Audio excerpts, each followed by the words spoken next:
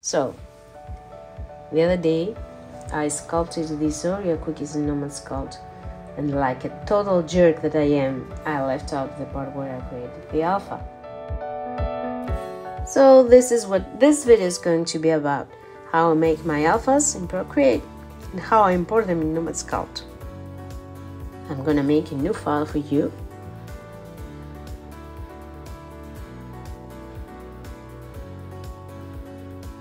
And that's better.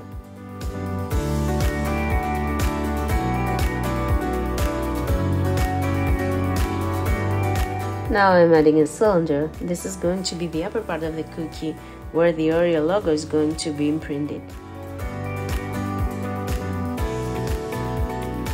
And I won't be doing anything extreme at this point, just subdivide a few times. Of course, you can go crazy with your sculpting if you prefer. And now we're going to make a nice alpha, something like this.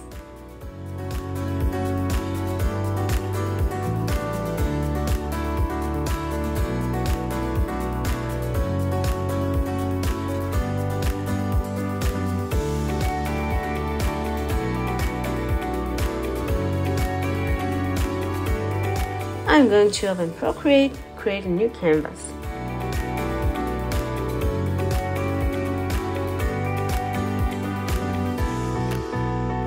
Just make sure it's square.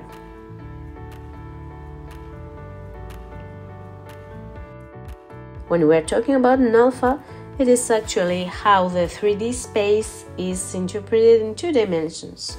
And the way an alpha works in Nomad Sculpt, the highest points of the 3D scene are white and the lowest points are black. And this is what we want to make in Procreate. I have 2 options here. I can either draw the high points in white on a black canvas, or I can work from a photo, which is what I'm going to do because I want my cookie to feel more organic, more natural, if you know what I mean.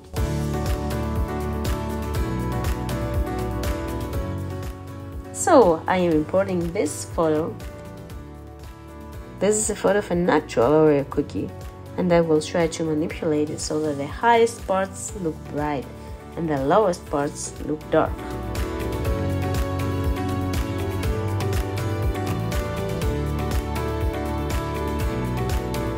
And I'm not doing something in particular, just experimenting.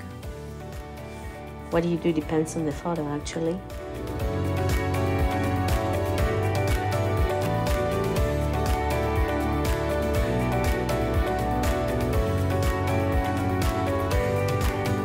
Alright, that's pretty decent.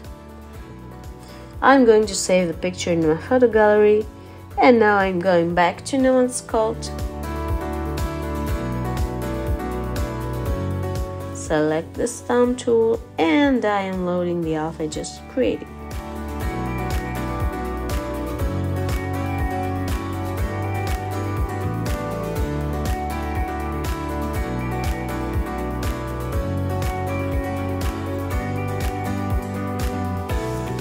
It might take a few tries to have a center stamp.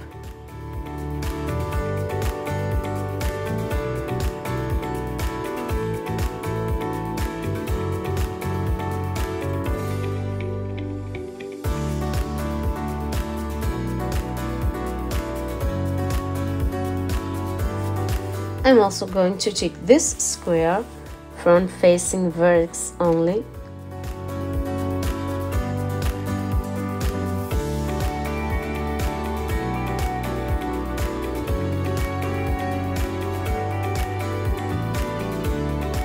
And that's what it looks like.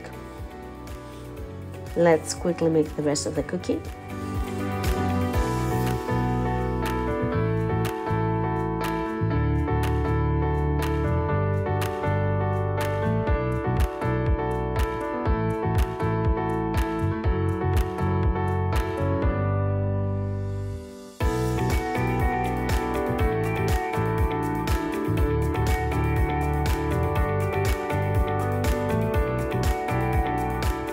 And basically that's it.